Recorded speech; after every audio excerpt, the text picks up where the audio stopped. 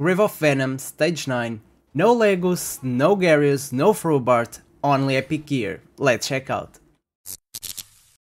Hello guys, I've been looking for a free-to-play team without legendaries, without legendary gear, no Frubarth and no Garius because everyone uses those characters to do Grave of Venom. And since then, I've been trying several characters and I came with a comp without those characters, and some of them one of them, it's really free to play, it's Horus, so everyone should have Horus, they got it from Season 1. But then we have the other epic ones, okay, that I hope they are from Season 1, so I really hope that everyone has these characters as well. So this one can be replaced, okay, it's the DPS. Of course, all the other ones, if you have like stronger legendaries, you can replace them as well. But Horus here, that everyone should have, and also Dolphus are really the important ones.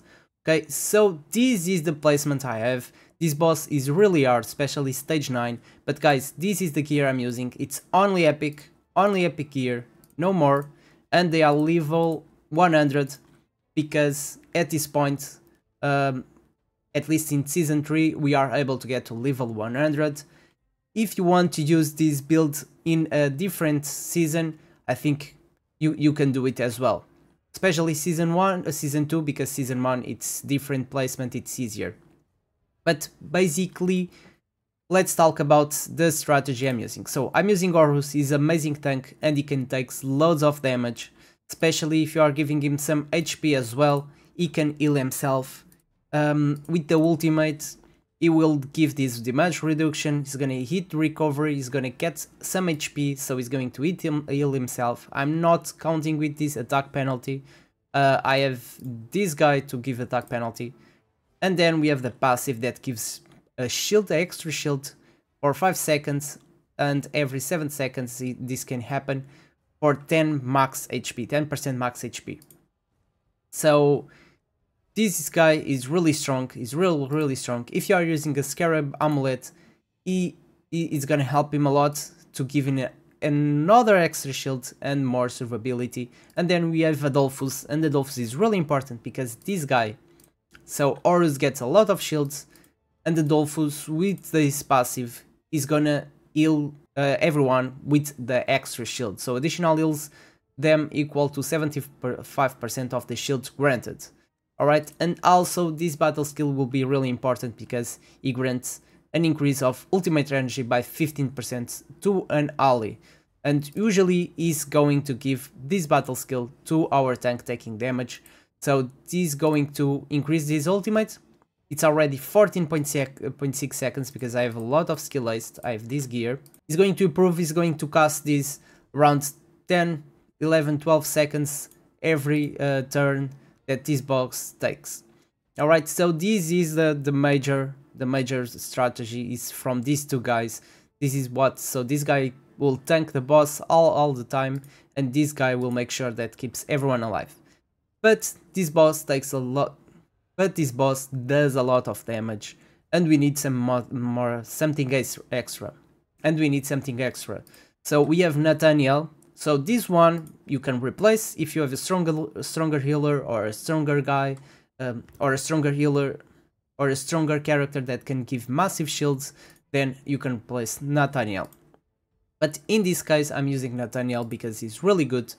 He's going to give a shield to everyone, defense up as well, and some recovery over time, and also this passive is going to heal the ally with the lowest current HP by 5% max HP, so he's going to give a shield to everyone, and then Adolphus will overshield over them and is going to give them also some healing. So double shield, and Adolphus will shield and heal at the same time. Then we have Voltog. Again, this one you can replace as well, but at this point it's really hard, but you have someone that can give double debuff, it's really important. So this guy is going, if he doesn't have 2 debuffs at least, is going to attack a random enemy, and if he attacks someone else than one of those tanks, he's going to one-shot someone for sure, if it's not the tank.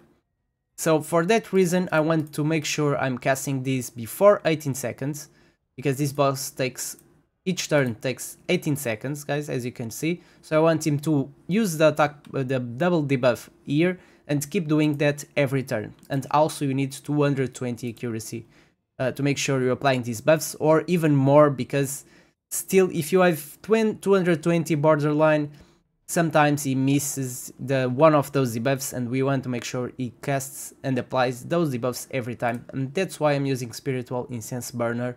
Gives me some accuracy and make sure it's keep reducing my ultimate energy. This way I'm going to give double debuff every turn. Again, same thing. He gains defense up with the battle skill, but the passive is going to get also some extra defense up and accuracy with all the buffs. So he's going to get some defense up from this, so defense up from here and recover over time from here, so it's already 2, which is really good. And finally, we have Tunnelman. He's a massive damage dealer. I've tried several ones, so if you want to use a ranged one, then don't place him here. If you want to use melee, then place him here, because Nathaniel is gonna help to keep him alive with recover over time and shields. If not, and you want to use a ranged one, you can place him around here. Okay, so after killing this one, this Flame of Element is going to focus the Deadly RP, because if you place here, it's going to focus this one, then that one, and finally the RP, and maybe you don't have time to kill the boss if that happens. So this will be the best position, and this way the boss will not target this guy, okay, because the only skill that will hit you will be this one, and we don't want him to hit with this one, so we want to make sure he's going to hit only these 3 and not this one. Alright, so if you have a ranged one, you can place him on these positions, or if you want, you can place him here as well. But if it's a melee, this is the best position. That's how I did, and also I'm using this aura from Horus 24% max HP. This is it, the strategy. So no Garius, because a lot of people complaining they don't have Garius. No Frubarth, a lot of people complain they don't have Frubarth. And also I'm using Epic Gear. If you're already reaching stage 9, probably you have a better gear. I'm sure you have Epic Gear. At least we aim to have a full set of Epic Gear. And probably the most difficult thing for you will be get 20 level on every artifact. But I hope you have some legendary that you can replace on one of these characters, especially this one. Imagine if you have Elminster, you can replace for Nathaniel. Instead of this guy, if you have someone with double debuff, you can replace him as well. Horus is a massive tank, besides Garius or Adret. I'm not sure how you can replace him. He's really good for this stage 9. And then you can replace this one for any other strong DPS that you have. You just need a really strong DPS. I tried with some rares, so I tried with some lightning ones, and I'm gonna tell you guys. So I tried with, no, not this one. I tried with this one in this position, and I didn't do it. The damage was not enough. Then I tried also with Voresh. The damage was also not enough. You can replace Voresh with Nathaniel and use another DPS. It's a bit more harder and not so consistent, so this will be using someone with shield to Adolphus over shield over that and give some healing. It's like the best option, guys. So let's check the fight, guys. I hope you guys enjoyed this build. Let's have a look how this battle went. So this is auto mode, and the only time I'm using, the only timing is for Voltog. Is it Voltog? Forgot him. For this guy, 18 seconds skill casting interval. So let's go, let's see how long I take and how it goes. So guys, at the start of the fight, you can see they start getting so much damage, but then Nathaniel casts that shield defense up, and soon they start recovering. Tunnelman does an amazing damage as well, which helps a lot. If we don't have enough damage, then we're not gonna kill this guy. And remember, I know this is gonna take a little bit, because I mean most of these characters are support and tanks and not really damage dealers. But just think about this. If you are taking 3-4 minutes to do one of these fights, you're gonna get, I'm pretty sure, at least 1 legendaries, I hope, or maybe even mythics.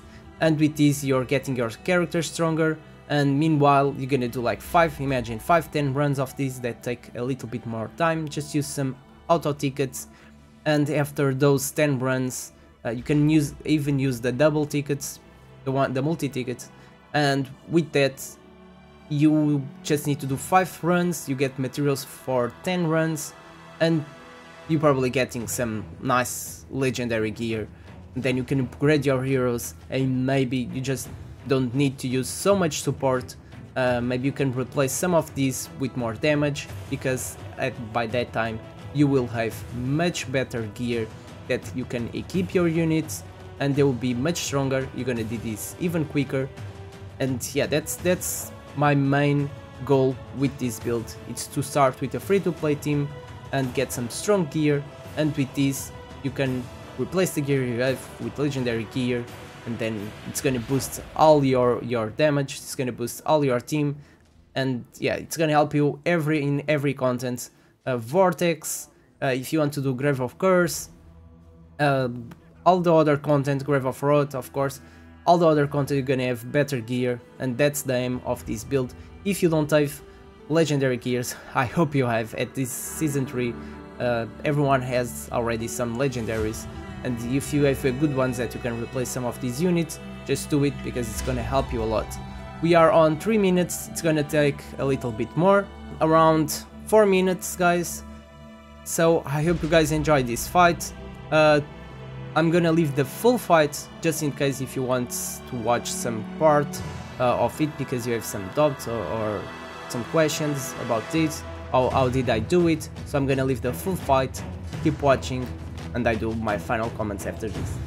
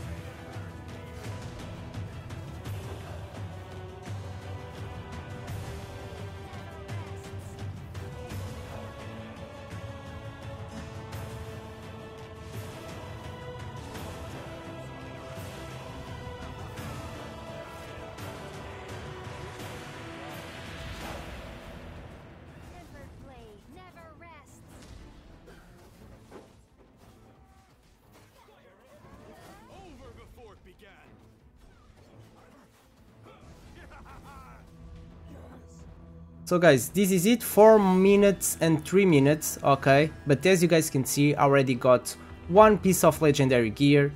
My Tunnelman was the main damage dealer, but everyone helped with a little bit of more damage. One tip is, so for Nathaniel and Adolphus I use mainly enlightenment gear to increase their shields, but if you are lacking some damage you can replace that enlightenment with some more attack, because they build their shields with attack, but it's going also to increase their attack damage, so they're gonna do more damage and their shields will still be big. Alright guys, that's my main advice. I hope this helps everyone to get some sweet and nice legendary gear, and with this improve and make it easier for everyone to do all these contents that we're gonna start doing after getting this level of journey, guys. So thank you so much for watching this video. I hope I helped everyone with this guide. Don't forget to leave that like and subscribe to my channel, that helps a lot. Thank you so much for watching, and see you next time.